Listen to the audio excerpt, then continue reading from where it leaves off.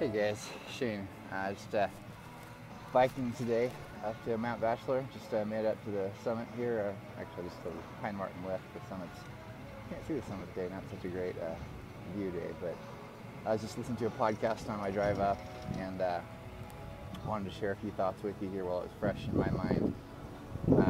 Listening to the Dave Ramsey leadership podcast, and if you don't listen to that, I highly recommend it. Yeah, they're so good. It's the stuff they hit on there is so good. But today they're talking about excellence in the ordinary, and really just kind of hit me as I was writing that I've let a few things slip in my life recently, just kind of coasting, and sometimes having success in certain areas can allow you to become complacent and allow some stuff to slip. So this is what I'm saying here is just as much for me as for anybody else listening, but I'm hoping that it'll touch you as well and be meaningful to you. But something Dave was talking about, and I was thinking about, I my microphone up too much here, but is you think of anybody that is successful. Think of your favorite athlete, leader, politician, co-worker, president, and I'm going to switch directions here so maybe the wind won't hit as much,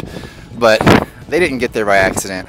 They didn't get there with luck, and they didn't get there overnight. They were excellent in the ordinary things that they do every single day. I had the opportunity to hear Steve Young speak in person recently, and he was talking about leadership and some few different things. But one of the things he talked about was after he won his Super Bowl, the first Super Bowl, he went to the stadium that next morning, and he just kind of wanted to bask in the glory. And he drove up, and he was sitting there, and there was another car in the parking lot. And he thought, well, that's weird. Why is anybody here? We just won yesterday. And he looked out, and on the field, someone was running. And they weren't just running, they were running routes. And he's like, oh my goodness, what in the world who is that? And he looked out, and it was Jerry Rice running routes. Jerry Rice didn't get to be the best receiver of all time by sitting on his hands. And the day after the Super Bowl, he was out there working hard again because he wanted to be excellent, and he knows to run his routes the best, he needs to practice. And that just hit me really hard, and just awesome. But I don't care what it is you're doing. It's summertime right now, and although you can't really tell here up at Mount Bachelor today, it looks a little more like winter, and it's about 40 degrees, and I can hardly feel my fingertips after riding up here on my bike. But don't have a summertime vacation mentality. It's kind of funny. A lot of us, as we get older, we still have summer vacation mentality.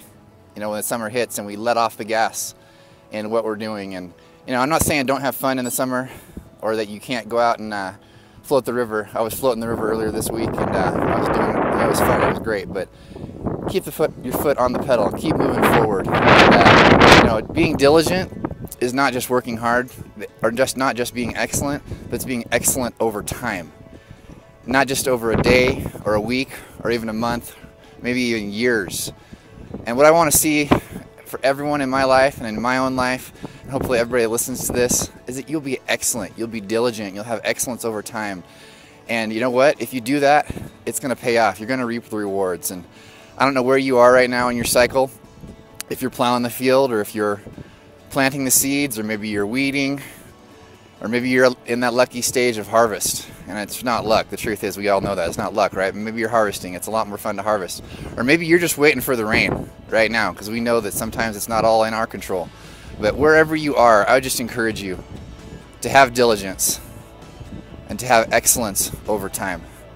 So that's it. I'm going to head back down the mountain now. I climbed about 2,500 feet to get up here.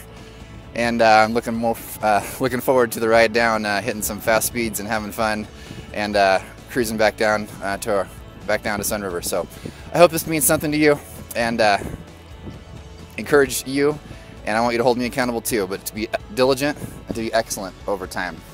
That's it. Thanks.